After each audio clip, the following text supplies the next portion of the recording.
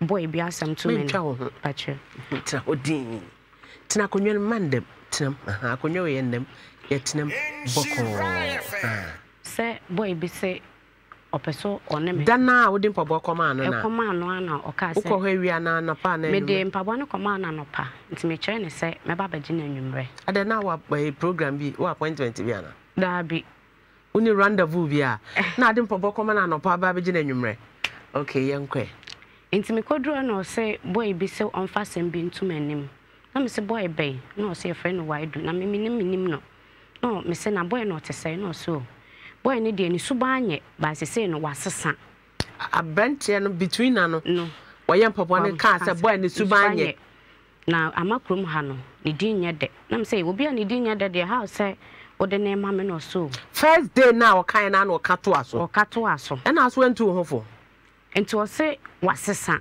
enti so wasesa adenti na wo say wo kan me no me say na sa na tede a o ma me hu nipa no temra why do ni so ehia me na me ko no frɛ me no so bra ne me di nkomo no na me so woni maka akasem no na so opese nka wo ware me na me so me kra no me hye adwuma wie na me ni that time na wa na wo ye that time na ma wo na oba na wo say no 5 months or 6 months or 5 months baby be mana woni no wo sa ba no we me pa cho no wa agransuedu na woni ne jai adenti na ukuta ba 5 months na obi ehia na opese wo ware na wo so pene so ma me de to me ma me anim se ablante bi so opese wo ware na me de me nim me se wo ba 5 months na ne papa we me pa cho ne papa wo suedo no na ma me kire se ma metra ne ncha wo nti na ware no on pene so no hia ba bia nso nti me hwe na de ekọ no boy ni don ka se waja me by me ne boy ni di nkoma no ma me gina phone so bi no ma me warnings nti boy ni fridge ma ba ade ma me ne ba na o me use one phone conference call nti boy ni be ade na wo frɛ wa boy ni be frɛ me a odi kan frɛ ne ma me sa na boy ni nti sa ne ye bi na no ye na mempe odi kan frɛ ma me nti ono wo kasa no be hu no ma me so age so bi na wo se be ma ne pɛ wo be ma wa rehye mi se wo pɛ wa woni guta ba 5 months ono wo kasa na ne ma me so gina fa nti na ma me hu se ene sa ware na me te ho no emoa me okay nti ene me ba me fie nti me de abofra ne bai ma boy ne ka chem se obegya abofra because abofra ndo man me mfa ne nko ena me se na abofra ne so wo 4 months nti unti me megya kwala 4 months nti odi ehwa kwala no na wa ba abegye no ose wonte ase nti wa ba abegya abofra na koma na ma me se ne ma me nso de me mfa abofra ne ma no because okay wo de twa no so na enko nti wo shia branche na okuta ba 4 months 5 months patwai nti oya no de to manim so wan me de to me de kan de to me ma me anim sa abrante bi so opeso ware me ma me say obi a wawo for my then abrante no se a nti me asa wo shia na wo so opeso ware oboa o kasa wi ha na for so no mane ati me bisa ane ne yakoye nim oboa okay nti me de to me ma me na me say na sa na te dia me de beto me sofo ni ba bia me kwa sori no na sofo ni hwehwe aso no akọ no bosu me say ana mfie me pa cho me free agranso do bae no eni be bosu me mienu na me start sa sori no nti no akọ aso no bosu me say bosu me mienu na me wo mu a me de bo mpaye nkakra wo free agranso do de baby ni bae no wo kọ aso no bosu mienu na ade shi abrante na me de to sofo na nim se o hwe me ma na brante bi so peso o ware me na o ka se ne sa ne tede na hodin ache o be frɛ me na de wom bia wa ka kyerɛ me ti me hwe a na o ma me muaye bia me call council so on ka hwe nti boy ne maame e ba se yakoya busia nti sa ne tede a ne ba ne so peso ne me etena na me so me se me ko ha dan nti nka wo sre me ama ma betena o mu fi ona ne ba ne gu ahoboa so obai ware nti na enema aka no omo aye no ma ba ajawano kasa de na wonim kasa omo aba ba ye me ho ade nti eya na Brenton so no okwa sorry me pa cho on kwa sorry hu ne design na wo tukota na so me pa cho me hu no me fansa ne bosome wa ne bosome design wa me fansa ne 3 weeks mo aro wetna 3 weeks ne bosome so ene one day crown so one day crown so Enti o ma me sesa me niam. So 3 weeks you call 1 month ye de hihya aware. Enti ma me sesa me niam na me de kotena ifie on. De kotena. Na ma me na ayi abrantie ma Ahmed ma me na ka say. Me mpake me niam. Na wonim say Ahmed no ko nkremu. Me omo ye nkremu ba me nim so okọ oson sa. So oye kremoni dia oye kremoni anambwa. Ahmed o say for girls, for boys and ade ye no. Akwesi na ukoye mpaboa won ho no. O say for boys na ade. Me pacho no na down for no. Boy mama me man boy na nkasa san boy mama man mama de hu before the boy yakobu boy no. Me pacho sir for sad na wo ye man no. Na wonim say wonyon ko wo ye duro. Minim pa so wo ye be wo no. Wo ye for girls and for boys. Wo ye pa be na me nim say bia wo ye bibi say chire. Ona je say mpaboa akwa na ofie ho nyina eye matric o. Me pacho da bi satam na me share brantewe. Say bia na wa bona to nti na o da bi na me nim no. Boy we me nim ni. But no crasa we for boys. Me pacho da bi. Na me kura nim. And ye sofu bi kura wo ho no be ohu ade a obetimi a confess. Me nya no for boys. Na ni ade na babente so onya wo. Me nim de ntia wo so onya me. Because say obe me bia obase we gya na o se me nya wo da no. Na say what chichi ne che baby. Me pacho da bi. Me chichi no. Na o se wonya obeda no. Chichi nda wa chichi pa. Wa chichi pa wa chichi. On ne nim ade kokora wa ye. Me chichi ko ye sa ade no wono wono. Ono ankasa so bi na num to mma me gina opa se mo frɛ mma me na me musa. Wo de bia ya mo frɛ ma me frɛ papa frɛ ma yi. O je chinia. Me say ade na ye no. To wa chichi ada wo da na ye o. Me na me da dia bibia nyame mom de. But ya chichi ro. Mom boy na ankasa so bi na no aka. Ese wo na ba. Awore na ati wani so ana. Me that ati mani so because of that day now wo car me na na team mani so because me nim the way that day no say me car no na enware mpo. So enti na just wo ware ni nyina na ati na ni so. Na ati na date na obe ware. So for boys ni nim a because o se ni sika nim. Wo di wo sika kwa ware ni. Eno ane ne ntade ne na ni tire oye ne sa we na me toto ma no ne mpaboa. Na ho ade ni o ma de wa so mpaboa ma. Na me to e. Nti me ye papa wo she nyon na to. Atade me she nyon na. Atade wo she nyon na to. Ni pam ni na yi. Adesima ma me twa me ho aba. Na maka sa asori bi aba. Wo he ye beto bibia ama. Na che say why we are from. Wonya sik me na mtuaka. Wo de he no. Say ne pam ne ho ni ti ne na esifo nyina. Na ntuma no ye ntantuma ye pam. So maybe that time me entuma dia me toye no dia minima ho rankasa toye am di misika tua ma hu ba bi ode entuma ne fa e no so wan fa be gu ade ni. Okay adishima me basesi a na your friend say ya to you know so me say mema wani age mema wa ware this year aka say 2 months say rabe the 3 weeks e na cheche na ware dia na je say 1 month akai metimi dia hyehyɛ wa ware ama e ma bibia aye kama tamchuku me twa me ho abasesi a nana Beautiful mama our made by Obra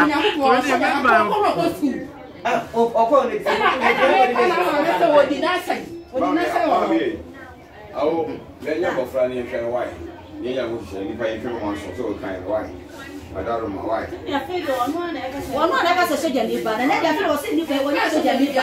What's social media at all? That's what I got for what? That's what I got for. No one does for.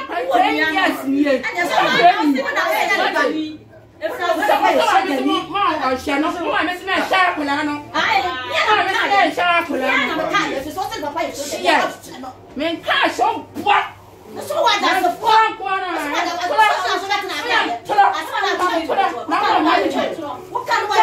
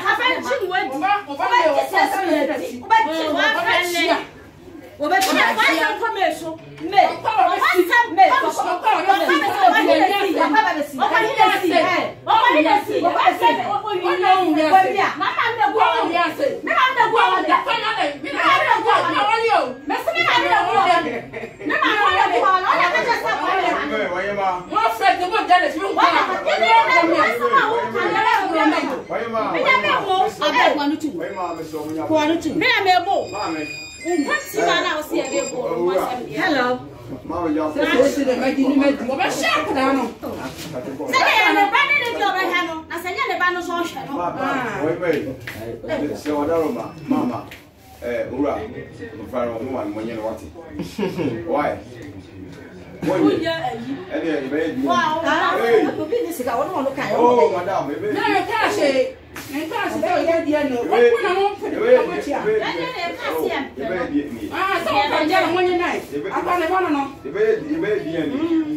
Why? And was still over Siabafo.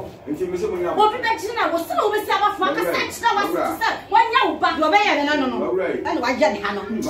Your man, why Jan Hanno? And it's a higher you never jump. Yeah, me not so. The hunting will be a deal. But you may be. You wouldn't be Martin, wouldn't you be that? Oh,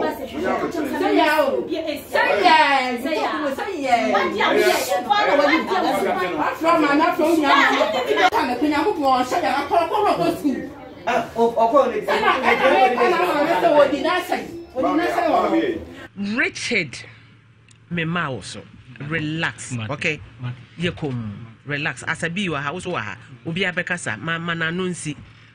Mpacho yeti una yeti wo okay floor ni na ya odia yankwe ntiminya me menses na etwaye no na ade ekye na mkwa asamoa no ho mkwa asamoa no ho efiri ho menya me menses ntimi firi asamoa no ho na mkwa akra no tubu a journey of 1,000 miles just one step na the best start into unya menses na otwaye no etwaye try no woni Richard ana Debbie dan try na na try ade ekye na mekoi na that time na what if you be mo that na meti apia ho apia na Richard no na woni na apia ya woti wo twa ni ti punk ya oditi obehwe wo se wonya o menses etwa wo betu kwan wo de ho beche ba na no nim se etwa na wo de ade ehye wana oh Debbie some say my am menses anya by force say on me beda What yo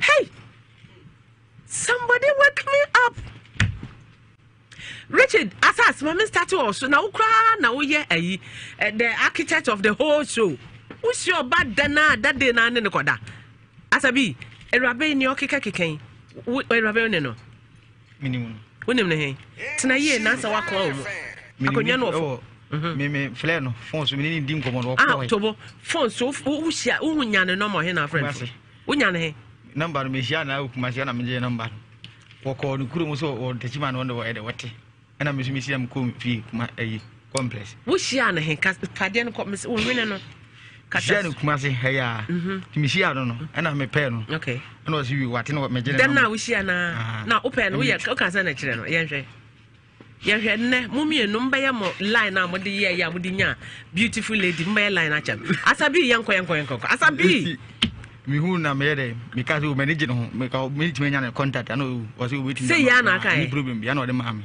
o de mami komodidi ma obi a o twa ntro bia no nose mask yi kata hwene na bra weni edi komodidi ma na me say da ko mesra me na o so yi o baba ade na so wadane no intira yes o baro ah we a nice guy intira ma yenhwe wanim kakra yi ade na ntwam bra ah hwe ne si wo gire akwani a nice guy intira what yi na me hwe wanim kakra ah hwe ne si wo gire nice guy mpacho Facebook ba hwe asabi na o si obada de na rich Nhyira ebusuafo ne na tena 10 years o ewo jama ayi Jema facha me mviri ho Jema ni gala one na 10 years ebusuafo one na wo baako ebusuafo nyina nim wo gya ne ho abepa adwuma wo kumase obedu kumase asabi na waji na fi rich nsem no mama na yi nose mask kakra mo hwa asabi enti mayenhia 104.5 em Facebook asabi we a nice guy enti wo hia na wo kan sa je no di mi hia na o ka me oba no so nyi ne mask ni kakra wo keka mema mienu ti bom ni you mask no na me hu anim yi wakeka meme mieniti bo mu hia se kala bia menya no mo kan say chika na kala mo kan say we de vasa ge bia menya no o kan say ge bia menya rich wo so kan say ba wa bechi bia wonya no bechi bia ha bechi bia wonya no wow bechi bia wonya no wow because the nam ka say kala na ye chika no sa bechi bi so wo ho wow Emanuela no ni o Manuela when him so nsa obi a betumi akeka memeti abomo when him nsa this means you cannot judge a book by its cover when him so obi a betumi akeka memeni mabom when him look holy yes you Manuela ti wo de na o chame memaza wa ho fe na wa ho fe ade chama mama mahwe Manuela mame wo hia no ba bia wo mfa sa nsusu no da so betumi agya ba ma woni na 10 years wo obekuma se abepa adwuma wodin a day na wonya ba ma day na woni ne bekwa akoda wodi 2 days wi awasan nsusu akọ ene ba ma na akotena sesi akoda no na sinse mu a ye pa akoda e papa e hwe Manuela anim na kire me se Manuela what is that Richie also you space why you no na mention when him wow Richie we a guy what we a guy nada na when papa mo say pene man waren which kakra na omo yan kan chere me omo kan hwe ucha bi me ba so da bi unya bi adechima ma sama ho omo ni mawie okay me ma ma kata omo ni mpacha mo kata mo ni mame mo kata ro ni mam na eduru ho na samesa mo yi ano mo yi na ma hwe wo sa asabi ye hwe adenti na so obai woni no ho di mu na obam ho ko e no e ma ya me ni ndim komo okay ti edi be 1 month etwem na me so mesa no so wonya ho na o ya adenti ada obenya ho no be ka kire me am so yo mate ti o wa no so ze wa free ndim ka so mo obedi ma ya aba na obam ho the obam ho na ubidi be no so ubidi be 3 days or 4 days e o mem ho okay ubidi 3 days 4 days meba Richie say Manuela wano na te dan ba ko kwan be so na otumi nya time de tu kwan wo ko ba bia wo kasa wo kwan ma wo ko ba bia wo kasa wo ko ne ma me mo o teach mai o ko ne ma me ho o teach mai o teach mai nti wuja ne kwan wo man lord fair wuja ne kwan ma ne ko ne ma me ho sometimes no wo kasa wo kwa ana ma njini ni nti me kasa wo nja ko okay me kasa wo nja ya o hu se ma ko adwuma no so ko no afa ho ko okay na me pesa me hu se oni pa ma na te dan kro so lie ben wo de hwe na otumi nya kwan be cha asabi ho 3 days 4 days nti uduru se wuja ne ho tu kwan na ye de ena me ja ne kwan ma ne de ko se me nya adwuma nti me ko na me ja ne kwan ma pacha wo ye adwuma be so me total ena total okay nti me wuja ne ko ye no e wo ma ye toa so no to a relationship so o ma oba no ko am so min sa ti o ma be 2018 hono ayim ho be 2018 no ka jen so wanyam nam se sa enti wonyam dia mate tu de mi wonyam ti adwumire be kasa ti men de kasa no so wonyam nam so de mate nti mo kanam di furu se nti wujiri se nyin se na me dia de because e bia o titachi ma ho ne de e bia na ja utwa famachi ti ya me ne agura ko no so akwa ne nyin se na me dia am so yo mate. So that time na what 2018 what kind month grow month na what kind date or the way date dem kai oh da be 2019 December 19th December no bia wonyam wonyam 2019 ho na 2019 ha mo do wonyam ye no ba wu December 19th December na just 9 months na ye nyima onyin se ne bi beto so na bi anto so ansokra na beda na aso ubu ni tot chabodo ne yegusua se ye jeje ye kai mo soso mo amoye yadoye da no Samuel Painter me Oben Frank Derrick Justice Agnes Sapon Kobina Sena ena Marian Opon Prince Ejapon Abia 93 Enterprise Stephen Owusu Amwako Jasleji Ventures, Asabi Ventures, Omunina, Edu Omode Abba, Saso na make out a Chamford Church of Pentecost, Tree Assembly, UK. And I Cynthia ne Obaya, Virtuous Ladies here, Shemwenim, said their last year, Virtuous Ladies, London, Sister Nana, I draw back Joe, Tesamunina. Diamond Ladies so Mama Joy Obrenere also so Shemwenim Amsterdam for Diamond Ladies Auntie Florence most so more Germany Shemwenim said the last year mo amutu anamo bae no this year share fans of Mama Efe all over the world said the musi no share mwenim pa osofo yenya osofo ewo line so mama ne osofo enkasa hello papa oh me. Yeah, me mawa how? Right now, some green count. How? As some green count, ma. How was so? Pa. And my boy this na this all boy me kakra. Na sembi meti asie because ni economy meti asie ye. Pacha woni me rabe bi e fan Rita Daze. Me pacha wa ma. Pacha woni ma branch e bi a ye fan Ahmed. Why do? Mama pacha ane. Ede na wonim fa won ho. Yo, mama nyankopon hira. Da won so. No question ni oba ya reka. Makafo ba. Na why do so obere ma menim no wo bampata krudua ni. Na oba ya reka ma me na me ne som. Ti osom no no. Ana ne baba no so efrin kan oba bi oba ina ama me du na ochi mi ni ansa ene ko ne nan so enyina ne efun eti ode betu manim se wonya obere ma bi opese one ne tena be ma ne penasem ti mi hwemu ma no se obaboa na ana me yese onfa ne mra asori ho na ye nhwe ye mo no ho mpae eti me hwe nani ma wa ma ye chiri na mebusa obaya na se na boy ne so ma na boy ne se o se omma nemum ye pon asori a obehia me dakoro baako te me je boy ne number na boy ne ye se papa se me se me ma nemum me hia wo na ye di nkomo te o me man te hon popu ye bia bium na ye bompaye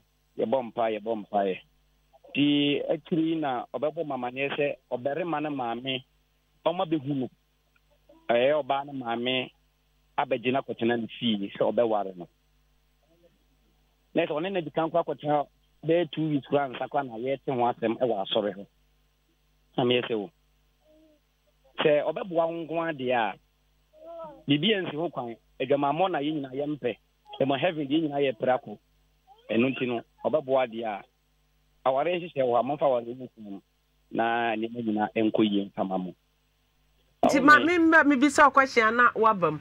Rita say wanya counseling bia abrantie no obaye na wo yiri tunton ayefro neoma ring ntima ye de be ma oba ne maame ne ade nti no sof maame do ba ho no ade obeye ane so obesusu ne ring a wo be hye no krese me pasa no kra bi anim am say again wa ko super to onima de. Okay, I no question say so maame na toto neoma ne nyina ono ane papa owo no say omma nti omokofa ba ma bi na obeje neoma no neoma suitcase ntoma ne oba ne de ba ma ne de ne nyina so maame na spend 3600 odi toto ne nyina me no question say no question me wo mu no so maame ye moa aye de boa ya kafoma say heaven aye pa konti so bi ho nso a na obeka wa ho boa no mu no ye boa wo na uwia wo de ho ne ma na aba eye sika se ma ewura mu no tino ejuma dia ye di ma ye na kafoma Safonimo, okay, fine. Now, Yansan and Shebium, ye wie no 3,600 and 2,800 nearby. Into Mojete cano so. After into ya near cano. Maje into mano, Beman and Tomano, Maje and Neoma Bisesia, 6 case near Dower, and so of my mere 6 case no. I'll be you. No question be any musa. I'm say, better man a car or Sikaputu be daho. Benin in an air atro, and a cobem. Obano, so mamma yes, Uncle Fanny many view. The Obana yen agent say, or will sack a card on the sit room. Into a back of Faba, not of Famia son. Then some of the Beman saw by an awesome prenay, and my book so bought our home pie. And Montino, a brass of a make of fun near men, you know, the by name Pessimate seem be brinty. You know, much say we are. Yet the amen, yes, Ramo, Monfama Minisika Mano, then got that be a da, because I say a mo and a yabuam. Oh, maybe be a you know, maybe me jar of my mom got tenacity. She cared by and to me and Kokano. It's a Bishiano say, Ombesre, your mom Nakakra, Ombeko Kanidiama, Ama, or Babeman. Na ya mesa mbisa biemo. Papa, yase wona wo ye MC. Mama patamena nsa. Yase wona wo di MC wa ifo na say. O me patane. Ana wose wo wie ya wo charge no wo je 100 Ghana cedis. O me so wo me no ka tem se me charge o ma na nye no kwasem. O mo na beda amase. On beda amase. Mo na beda wa say 100 Ghana cedis no. Me patane. Show, Abrentia na wonim so e kremoni. Oh, me na minim so e kremoni pa. Me convert na ansa na de ne wura sorry dem. Yo, Nyankopon ni mi. Oh, me bra me no mu di nhia no. Me kira me ban on be ka se o mo ware abaya ni wi a. On be mana kokremo. Osoro enye yentem dance for me ka kira me ban se sa ware we die. Me ma won ko sa ware no. Because say wo nyamsumu nkramusum ni nyamsum no baako de nanso ma won kosa asum no na won show Rita sai ka biom say na wo hye nkom say ne maame unsa ne ma na ne ma ne o maame unia no yezai 5 no esro bia na ne papa nti sa Rita nya be ma na wa anya ne ho ade a sade ne maame awo esro bia na ne papa no ono nso so ebe ye sa nti na within 2 weeks wo hwe ya ma ware ne ba so awo me de di kan say Rita ka say 2 weeks na odidi na ware ne ho komo a oye wotorofo na de to su mienu eye efie nsem no suzumu nsem de ma yeni no radio so enso entisa ada Rita menim what's that catch and say be ma no or spiritual marriage or ware ne maame oh me no brother na me maame kwa na me mo ne bayi na makobo bi maame bayi oba ni momu no be ka kire me say na ase ne ye bayifo na ase ne be oku ne bucket wa no da ya oho ye okay oh me ba cha se kwan bia so ensam na wo ka no mefre sofo ne ehunu no kwa na nya wano na den enya wa na opesa kuku asem bi na opesa wo ka ena ma fresh sofo gina line no so a wo ka ensam a wo tena ha kan ya no me bisa na o ka no na papa wonim se Richard se won ware biom oh me pato epempen so ba no o de betu yanim before then the sa case ni babesi no ya compaibo etino mpaibo no mu no me wonu say ya so candle no so ana me say ya waware no wa un take 7 months aware ne betumi agu ma wonu say candle no me ensa ana ashe ya waware no 3 months kwa wa guru abegu ne mom ye bo yesu bia bom pa ye the amount ya taware we egu na ye usuban ye wabrabo no won ye na agu no bai fu tumi baba Nhyira so bako Rita what you asama your friend say o sofo kan me ba try so ba yi nia wo betena ha kan ye wo se sofo se na no kra na anya no kra me ba cho fa spiritual marriage of beman sofo na introduce to kire me say boy no was spiritual marriage me nim sofo what here oh me oh ya Rita yeah oh me a radio so na ya onye me kra kafo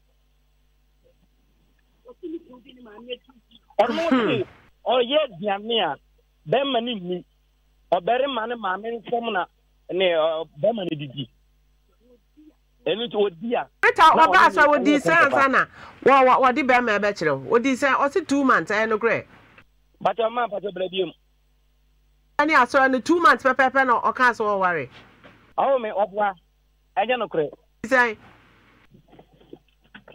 mama pato bra biom network no oba journey aso wo so journey aso 2 months e na be me eye ne lie o ma me pato ani dia ne 2 months pepepe but 2 months no eba bro sa na so yema se mu a sesi anokra bi enedi because we suffer and I say suffer say abrentie we was spiritual marriage suffer say ne maame oware no sunsum suffer say sesi a then na wo ka che suffer me pacho pepepe me mu de he na pepepe like spiritual marriage on or catch me say sana boy ni face enti no o kan no he me pacho me call cancel na me ne cancel o cancel we sorry why you are sorry na osofo o se awore no kra wo ye no kra wa anya counseling wa mba counseling bia awo me yi omo me no nyina no buso boy ne beka no kra na ya no so beka no kra madam me pacho mu so no se counseling no the chi din the same counseling Bravo. Oh me, mu so no mami ansa counseling I need to do and counseling. Oba ya na ma ho tam kre. Ono se ye mpunifu. Your friend is saying or say what's on fa snap back and a sika 20 cities. Now on fan come be na busia for no nja ware true. Oh no so me say on fa snap 20 cities ko ja ware.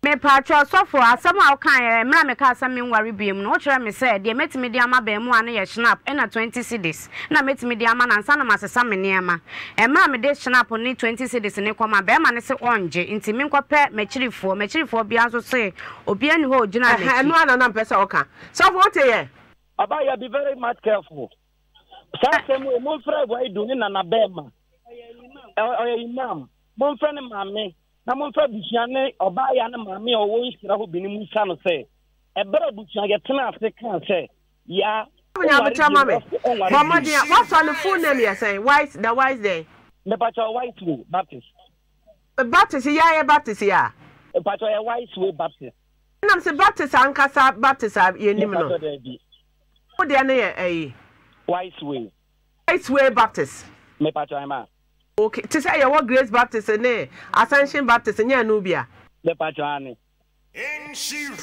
by Baptist convention I say le patro there ya wo dia nko le patro so mesro say china nyame ya adoma bomade na bra because baby mama ya dey asam na duro no amma na ya nhwe na ya nka enkoyi why mamba jamati eduabo nyina wo mti bomade ya na echine rade ya adoma by 10 am na wa ha why mamba jamati Yasepa adishima me kache mami ya ne nimpe amedi se minister for bekasa minister for akasa ye hu bebi anokre no ewa wano so a enkyere se woni masam kan wodi court so kane enkyere se wodi bim se kan no kase ya nka proko oya archbishop ka proko ya archbishop me twa me ho abesesi ya beautiful mama som ewa ha na mesra wa da say sim registration no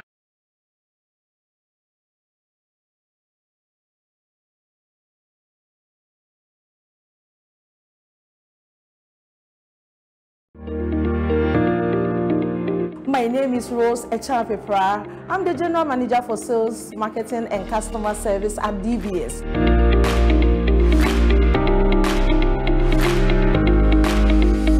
DBS is coming to this Love FM DBS Habitat Fair 2021 with all our products. So we are inviting you to come around, come to our stand to see for yourself all the stuff that DBS is bringing on board. We are coming with our new Colourlink Plus products. We are coming with our super sheets. We are coming with our rainbow sheets. We are coming with Alozine steel trusses. Come to DBS stand for your roofing advice. We are coming with our supreme concrete product as well. You haven't seen engineering standard blocks yet.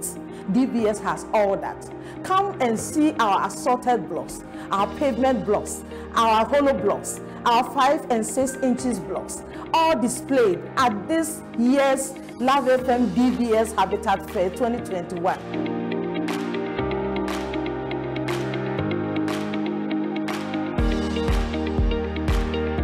My name is Robert Lati, and I'm General Manager for DBS in the Northern Sector.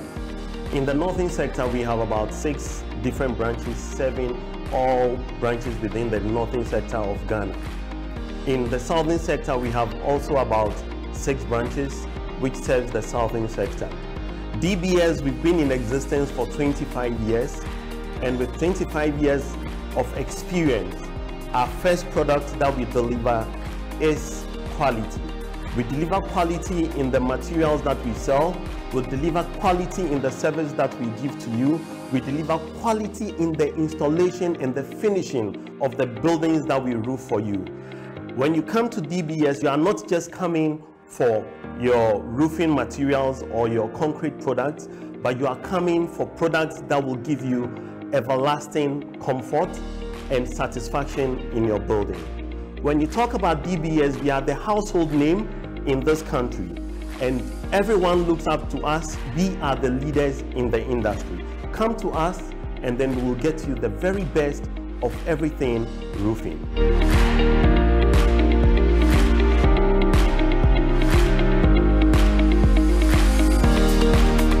We would advise Ghanaians to purchase our steel trusses because it has a lot of advantages over the wood.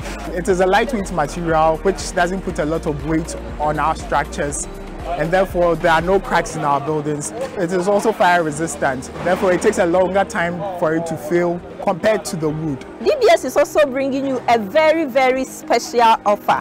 When you come to the Habitat Fair, we are giving you 5% whooping discount plus our Bosu free promotion. Come there and enjoy the best and amazing deals from DBS. Come to DBS for all your roofing, steel, and concrete solutions.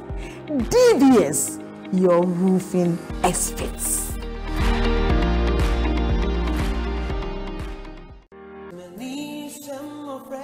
Instra 104.5. Abodom renedru. Na bodom renedru sa eye nsra nko a. Enu ntimi bi sasa den na wo nsem. Sa ye sika, sa ye dokodoko de, sa ye emo, sa ye anwa, sa ne afi bia mo ye maye da no. Afi we nsuso ye ye krado, ye hya ase ano no, ye agege ye neoma ano no. Eni ti beka me ho na ejanka enenje, na okunanim bi ensre, na mobroni bi so empepa nani ho ninsua. Eye insra bodo. Sa ne amodum ye da afi no. No mane yensesa no. Say yes, you can quadia a 0550 068822 0550 068822. A dear beba a insura donation. Now what they are fossil. Say a normal now pesa what they buy. Ye be pesa ye beba on chain. Na ye share 1-on-1. And I say what the beba ye jumamha. Insura ye what top high. A take a quantum pono so wa. Na say baby I want so no man a door swan. Me patch off from me way 03220 83570. From me, me drew and chayani. When you first see and to Quadayani, na a janka way almost.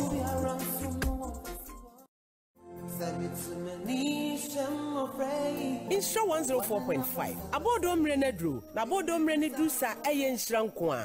Enu timi bi sasa den na wo nsem. Sa ye sika, sa ye dokodoko de, sa ye emo, sa ye anwa, sa ne afi bia mo ye maye da no. Afi we nsuso ye krado, ye hya ase ano no, ye agege ye neoma ano no. Eni ti beka me ho na ejanka enenje, na okunanim bi ensre, na mobroni bi so empepa nani ho ninsua. Eye insura bodo. Sa ne amodum ye da afi no. No mane yensesa no. Say yes, you can quadia a 0550 068822 0550 068822. A dear beba a insura donation. Now what they are fossil. Say a normal now pesa what they buy. Ye be pesa ye beba on chain. Na ye share 1-on-1. And I say what the beba ye jumamha. Insura ye what top high. A take a quantum pono so wa. Na say baby I want. Me no ka say ya Mr. Francis Lane. I send sika e de abasisi from US of A. And you are sending aba me man nanamo Yakopa nanamo Adamfo pa Nana Freddy Adjuma Boateng Sunday 1 week. Sa so na me ba nana ya Vivian so ne ma me ko nyame ya adoma 27th and 28th ya ye ko event center ewo Sakamai traffic light na say odoko hoso so na ye ko ye abrewa ekosie no papa for boys asemo makwaba the name here nim say for girls no we say for boys is woman oh sir say kwada for women kraba I see mama mami obi kra so obeye obi me ai am dey ntwi me onya cross also what show say this in quite town ho I'm trying so betumi a na kwaba yeah na mami afianga na Canadian broni no oh aye ne die na wi waye ne die senti na me da ho na me so so da ye senti na broni na na waye mi bi ode me ko papa ye mre na ye be ba ye he ababa wa no minim se na opobi ama na tete meku ama no aha so anya 4 months 4 months no be asam so opobi obetete meku ama no no ko na bre de obeka bia wonte ase de so bo modern na tete ne meku because enye de na onim so oba de owo a na se ne ho kire enye de na obetete meku e na be ma no odi kan na wo ye de odi kan na wo ye ni ho enti no so nye obi obetete meku no e de ama no so ne meku na abre na no opobi atete ama no enti se wo de sa adwene we ni susue we wura ware mu don't expect to say ebekwa wie ye pa wakofo how na dia bresofo yenim se de nyame adom wo invite sofo no nyame adom na so chena wo ba em se no kure bia wo mu bia be dead because o kan sem gu sofo so on se bebre kura yetie banana se ne nkofu bi kura adwen se na sofo aba obekomu no na nye sofo na emu no na wo boa na sorema okay mami yesi na nmoko abre akwotete na branch ne dem minim se moko bro se misi wo na ai mokohwam I see mokohwam pakwechito ai mokohwam na abre na wokọ abente no na me kan ma baba wona tiase nya baba no nko a maba wanyina se esesa woni ma supporting bag esesa fon kosi be ma dem abebe ma no nya ho ade okay because wo ba no osua na afiso koto se oba bi kutaba fresh baby a bisane se akwa ne papa we ada se wawu ana se bibi na se come into detail asana wo akomete wo okay avianga oh me katofu betimi ache boy na tum simple asafu de so to wanwale get na obeche no aye no kran ko betimi ache no I say Robert say so for say yes because there is penalty for it there's a penalty for it it is legal marriage disgracing. And if you get into the court, there is a penalty for it. Penalty? Yes.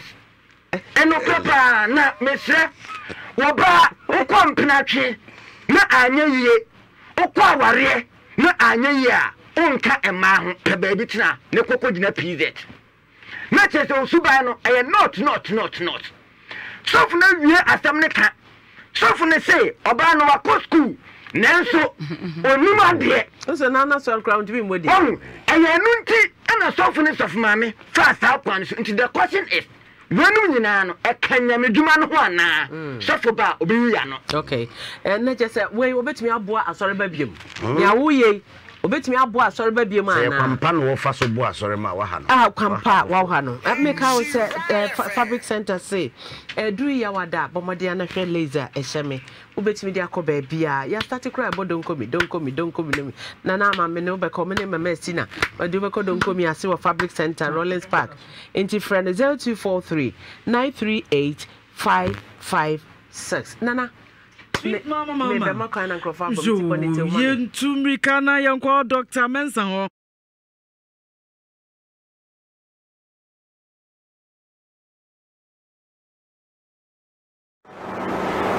how na the bar no yere the bar asisi a opese o kan mu asam na amanfo hu sampa de metie fidie su kan no enye ntro ne mumu no kura pa na meka pacho me yiri problem pa ne se na yare bebre ha no e de nanantia ye hu yare kro timi kwa de nem se sunsun bi na ha no okay Enti Duma no ahụ na me de na kɔto agogo hospital. Eka me esa fi bia me de no kɔ hospital ho me agye no to hɔ bia bosume ansa na yi na ma me. Eso me de no be kɔ fie no na the same problem na ye kɛse. Bɛsɛ mfie miɛnsa ni 3 years ni pacho yo fie miɛnsa na me hu sɛ afei de eduruma bi a bɛsɛ bosume ba akopani na ma hu sɛ na yere no te bia wo mu ma hwe ya obefiri mi nsa ana me ti bi se mi nsa enka wo Nhyira radio so okay no ye babo no kwafo ehwa na me frɛ me yere no na me se akosua babo no kwafo de kom bia so mo be ba ha ye be kɔ no nti ye hye dana de chi ya na ye foka na mo ba ye ene ba na he fa na ufili mi pa to mi fra sante achim amantena ewo agogo nchen ho obetumi abɔ wudin ye fra me kwakuchei okay kwakuchei ba fo okay amantra sante achim okay ye driver me kaka free agogo e ba kuma se ha okay Roman hell okay na Roman hell de edi ade fra me aye na nakufo ado okay to bia fra me nanado okay me dia kasa ne kwakuchei okay eti me do no bae no am be du Joseph Mensa ho no a papa hwe no na o ka kire ne se yare na o yare no enye bibia na ya no yare ankasa na ha no do ma ya tu na oko hospital no se wu amo kire o se yare diabetes and ase pressure de na ha no pressure na ha no kese but na diabetes no so ha no agro but tem bia pressure na wo so yeah say be kum pressure na de ene edrume bi kwa no ntimi hume na nda nyina ntimi na na de bese busu mi nsa de na den edin na jode ona bi da de bia me yiri jira ho saa de ntimi ni mi enu nyina me ntimi na nya no mete no ho na me su. Hello. Hi. Sir. Hi. Yeah, bro. My brother phone in our brother. Okay. Na